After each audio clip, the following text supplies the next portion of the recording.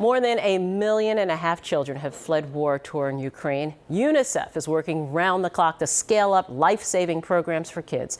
UNICEF's emergency communications specialist, Joe English, is joining us live now. Joe, tell us what's happening where you are. I know you're in a safe place, you're at a playground, and what's going on. Good morning to you.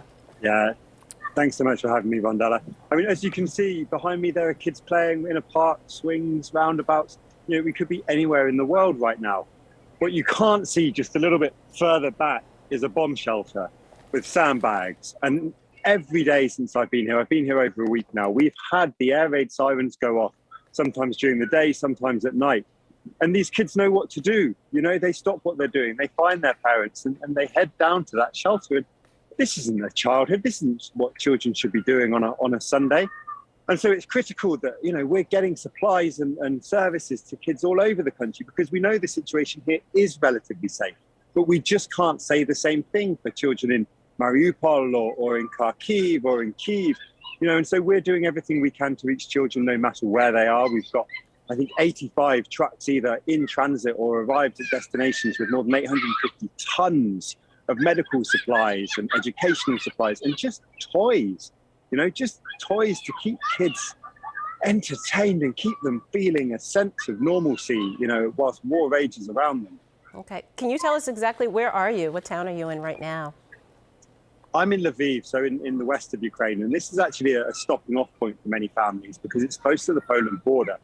And so it's somewhere where families can rest for a moment, you know, before making that decision on if they're going to head into Poland and claim refugee status. Because when they do take that step, obviously, they're then leaving fathers behind, they're leaving older brothers behind. You know, so many families are doing everything they can to stay here because even for the refugees that I met in Poland last week, you know, every single one of them, you speak to them and they want to come home. You know, they want peace so that they can come home and back to their lives and start rebuilding and you know, going back to how things were just a month ago. Thankfully, there's that 858 tons of emergency supplies to support children that you mentioned in the neighboring countries. How are these resources getting to the people that need them most?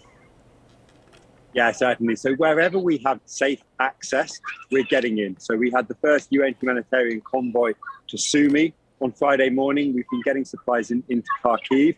But honestly, you know, the needs are going to be huge. And, you know, at the moment, you know, we're addressing these immediate needs, medical supplies, safe drinking water. But in the long term, we're going to make sure that kids are back in school.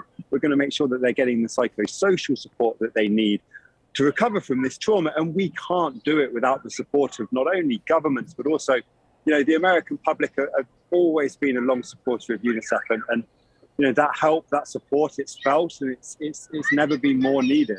You really paint a great picture. Children driven from their homes by war and conflict. They're arriving in these neighboring countries at risk for family separation, violence.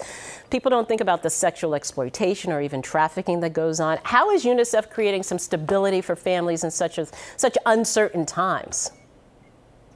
Yeah, you know, as you say, the risk of exploitation, abuse, trafficking. We know that when this large number of people are on the move, that risk is sky high. So one of the things that UNICEF is doing, working with UNHCR and local authorities in the refugee hosting countries, is setting up safe spaces. We call them blue dot centers for children.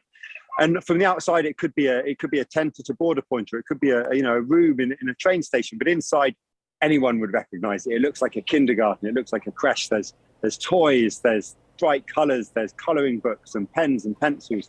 And it provides that safe space for kids, but it also allows us to have child protection experts and counselors and legal experts there to provide these services to vulnerable families before they may fall into the hands of traffickers or those looking to exploit them.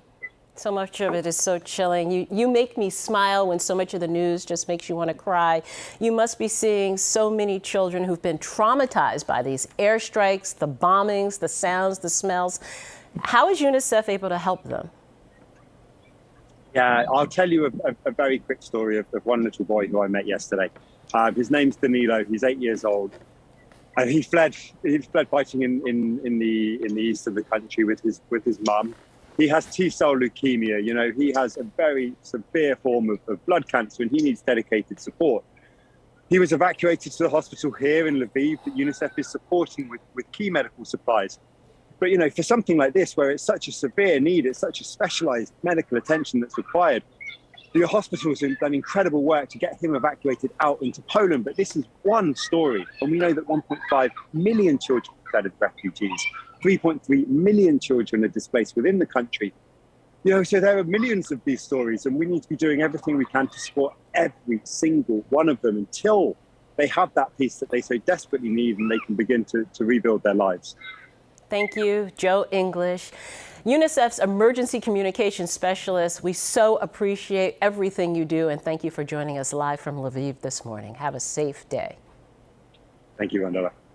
UNICEF needs all of the help it can get. Please go to unicefusa.com/ABC to donate. And remember, no donation is too small.